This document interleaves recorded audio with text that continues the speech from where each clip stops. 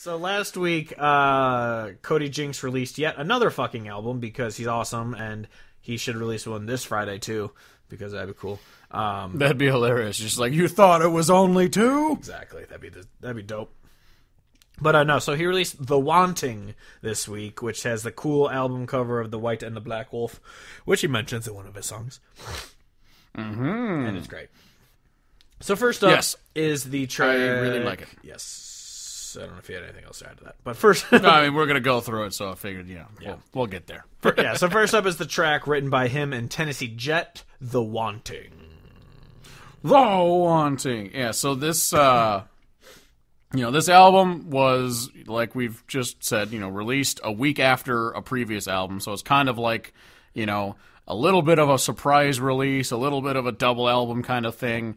But I just think it's really cool because both albums are, the previous album's only 9 songs plus an instrumental, so 10 total songs. This one's 12, so it's like you're not getting at least, we'll talk about each song obviously starting with this one, but it's not a case, in my mind at least, where it's one of those where someone releases a double album, but you literally only get like an album's worth of songs that you care to listen to. Yeah. I really like both of these as albums, and they kind of have a different feel to them. They're both very introspective, but sonically, I feel like they do fit together as separate albums.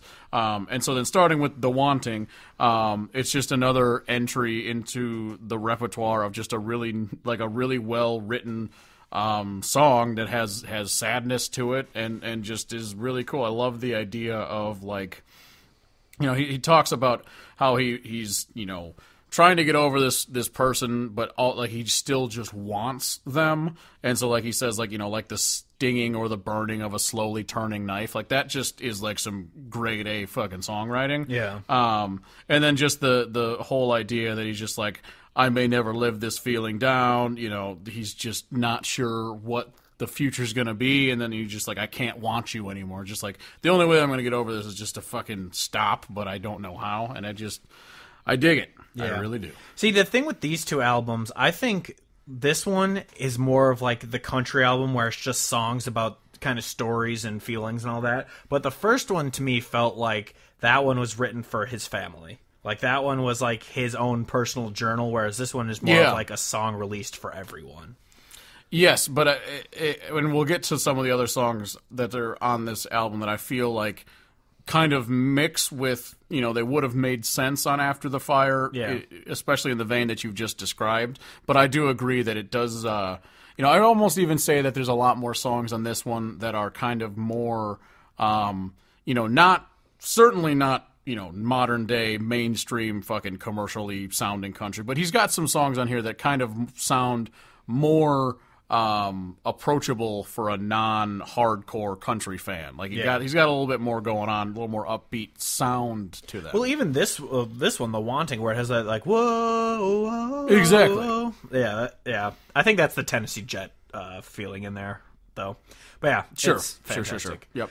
Moving on to number 2 is The Same Kind of Crazy as Me. I think this is one that you're kind of talking about with the kind of the approachability, because it's definitely one of those like rednecks like me type, like are all the people out there who are just like me kind of thing. And yep, I really love this song because honestly the second chunk has some of my favorite lines where he says, there's more colors than red and blue to paint the elephant in the room. Obviously talking about the modern state of just division everywhere in politics and fucking everything. Yeah. And then he's just like, we piss and moan about that and this, always another ass to kiss. But I believe that freedom rings. I believe the songs we sing. It's just like, I really, like you said, it's kind of, a bit of that anthem to the country crowd, but at the same time he's kind of saying, like, I'm just doing my own thing, this is how I feel, and in the end I believe that when I die, if I'm right, God is just the same kind of crazy that I am, and there's people out there that are the same kind of crazy as I am, and I really dig it. Exactly. Moving on to Numero Tres is never alone, always lonely. I almost fucked it up. I did fuck it up. Anyway. Yeah. This one's written by him and his wife. Last one was Ward Davis and Greg Jones, but yeah.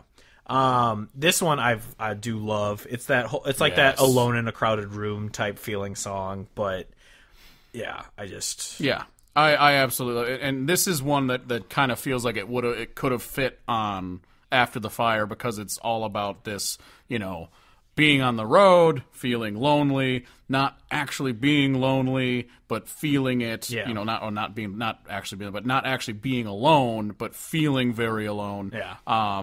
I really like it as an introspective kind of thought process, and is just super great. And I love that he wrote it with his wife. It's just kind of neat. Yeah, even better than I love obviously the line "never alone, always lonely." I love the lyric even better. Easy to find, seldom seen. I think that's such a cool line. Mm-hmm. It's so cool, like how you're there but you're not. People aren't seeing you there actually. Yeah, I love that lyric. It's I really, really like this song. I really, really do. Yeah. Not that I don't like really anything he's ever released. Yeah. I don't think there's a song by him I don't like, so yeah, that makes sense. But next up is 4. This is a song about my ex-girlfriend from college, Whiskey. Dick? What? Whiskey Dick, yes. This one was actually not written by him. It was Casper McWade and Jamie Richards. Jamie Richards, he has that awesome song, I'll Have Another. Yes. If I can't have her, I'll have another, or whatever that song is. Yeah. Yes. I do dig this song. I think it's fine. I feel like I kind of would have this be like the weakest on the album. Yeah, honestly, until I clicked on it, I forgot about it. Yeah, it's just, because it's one of those songs that seems it's a bit stereotypical when it comes to the country realm of just song about whiskey, and then the chorus just saying, "Come tomorrow, I'll probably buy some more Black Label Evan Williams from the liquor store, back to the bar till my drinking's done. Whiskey, won't you help me make it through this one?" The classic heartbeat, turn to whiskey, drink yourself. Drink the pain away kind of thing. It's fine because Cody Jinks is obviously an incredible singer. Yeah.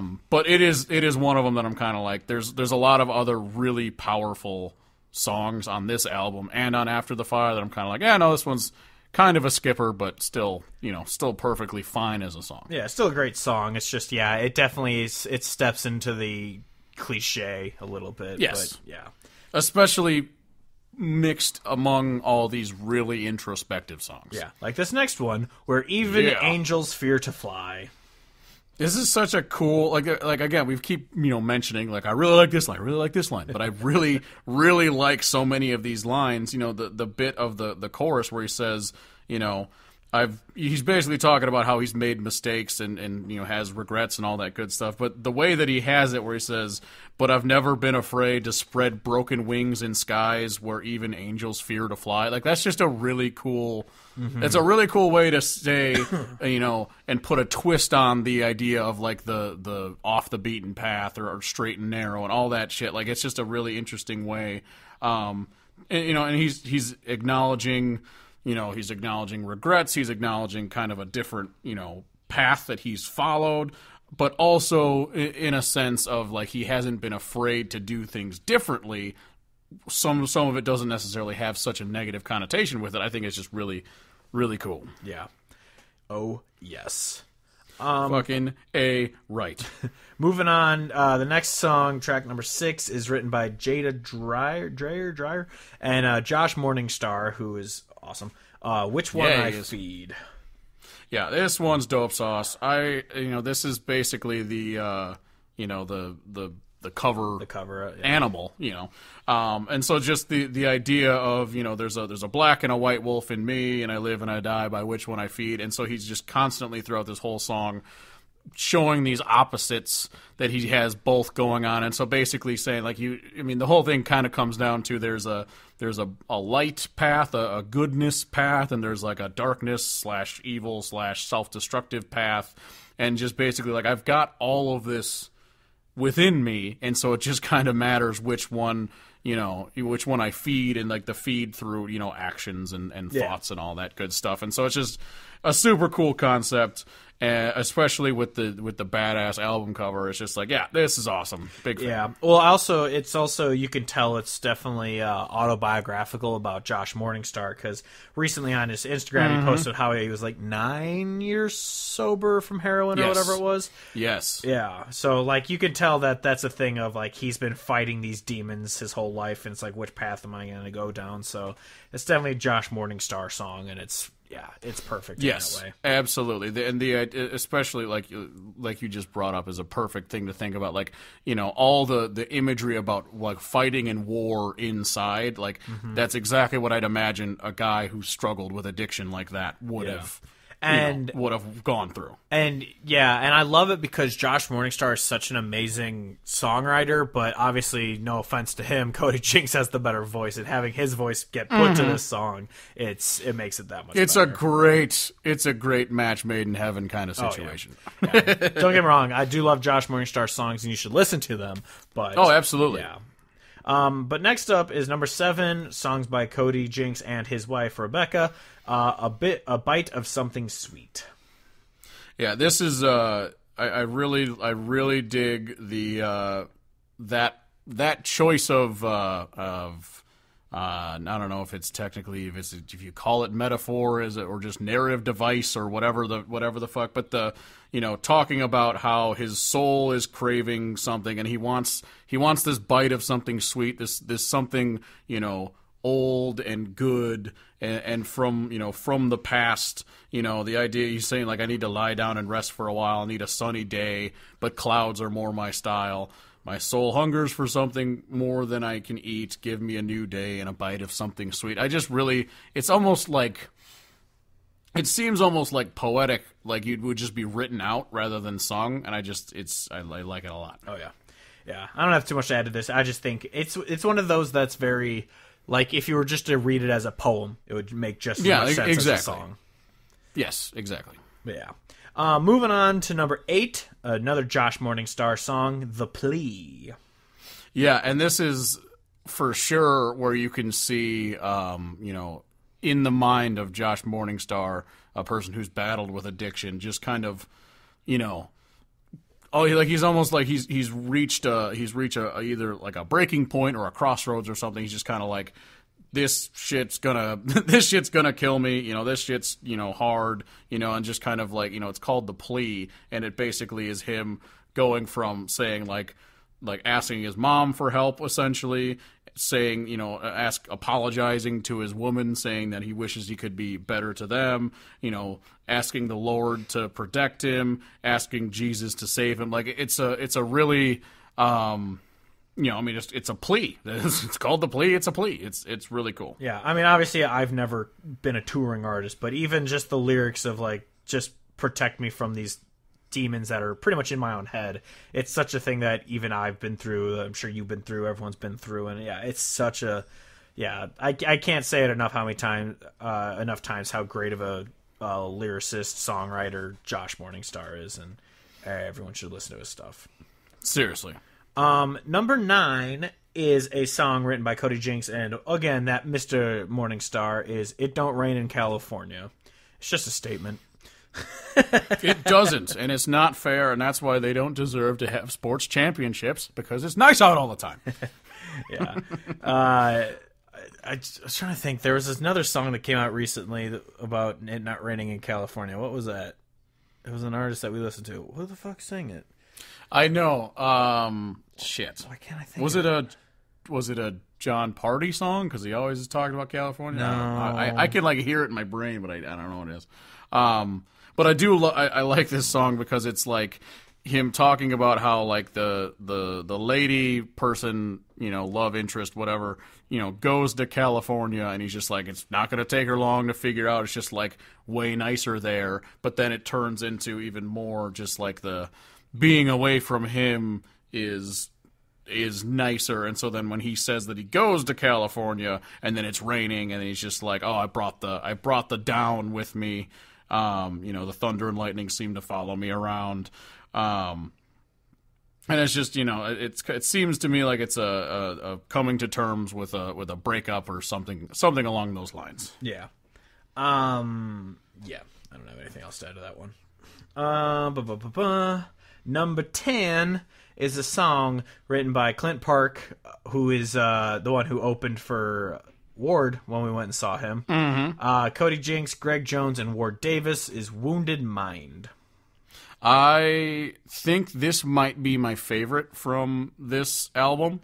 I love and this is another one that I think could have fit on After the Fire because of the idea of it, where he's basically talking about, I've ascended to this level of fame and success where there's people that are always interested in talking to me, and this song kind of is him grappling with the idea of him standing for something to so many, and this it's and it's real, like there's so many people like me who are like, this guy stands for the entire idea of modern country music being what country music is, and kind of like carrying this torch forward, and like all the burdens that go with that. So then to have him be like, really all I want to do is just tell people that I'm not that special, leave me the hell alone, I don't want to try to be cool all the time, I'm just a guy with a wounded mind. It's such a cool song, especially knowing that he's saying this to so many people that basically hold him up as this thing, and he's put just him on kind of that like pedestal, yeah. Exactly, and I think it's just a really cool decision to put it on an album, and it's a really cool song. Oh yeah. Next up is number 11, written by Chris Hennessy, like Tennessee, like Tennessee, is Ramble. I'm pretty sure this was actually on Chris Hennessy's last album, because I think it was actually called Ramble. I could be wrong. Nice. But, Chris Hennessy is absolutely fan-fucking-tastic, so...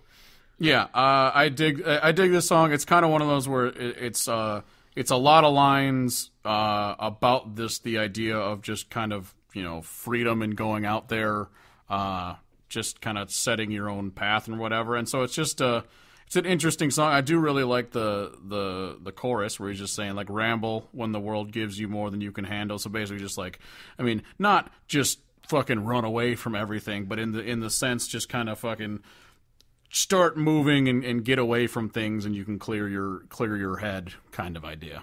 Yeah, I looked it up. Yeah, it was the title of his album, and it featured Alison Krauss on the song. Oh, and damn. So yeah, this is a cover of that, and yeah, it's fantastic. But yeah, it's a great song, and Chris Hennessy's great, and you should listen to him, and Hennessy like Tennessee. Hennessy like Tennessee. Anyway, lastly but not leastly is track number 12, written by Cody Jinks and Mr. Tennessee Jet, is The Raven and the Dove. So this is pretty neat because I just noticed the little blurb that they have down there that Tennessee Jet he's saying that he says, proudest co-write I've ever been a part of stemmed from the fact that Cody has a tattoo of a raven on one hand and a dove on the other. I got to asking him what those represent, and the song wrote itself pretty quickly. It's just a cool, and so like obviously the raven, symbolizes all sorts of, death and darkness and all that shit, and the dove is the, the pure white life, afterlife, heaven, all that good shit. So it's a little bit of the same kind of feeling of the Which One I Feed, where it's, the good and the bad, juxtaposed and all that good shit. Kind of want to get a raven and a dove tattoo now. Nice. I mean, it's pretty fucking dope. I'm not gonna lie. Not on my hands, but I really like it. But I mean, like the whole thing kind of does come together. Like he's saying, some days a raven, some days a dove, some days the dark cloud hanging round, others the light above. I'm scuffed by the devil, but I'm washed in the blood. So like, it's the good, evil, God, devil, back and forth. This is all that good shit. Is actually, duality of man. This is actually my favorite by far. I can say very confidently from this one. I also love this one because obviously for those traditionalists out there who would hate me saying this, it reminds me of Eric Church's is this Eric Church? Living Part of Life. It's very porch picking type sound to me is what this sounds like. It's that very live one take sounding song that's just being picked or played on a porch or, just kind of in a room together. It doesn't sound too studio production. It just sounds very simple to me, and I really love it for that, obviously on top of the amazing lyrics with it, but yeah. Yeah, I mean, it's incredible. It really is. But nailed it. Yeah. Well done. Yeah, so this is definitely my favorite from the track. Last track on the album. Yes, it's amazing. Next week is going to be his third album of the month, so get ready for that. No. Yeah, it's not called The Wanting, it's not called The Needing, it's called The Could Be Fine If Happened-ing. Exactly.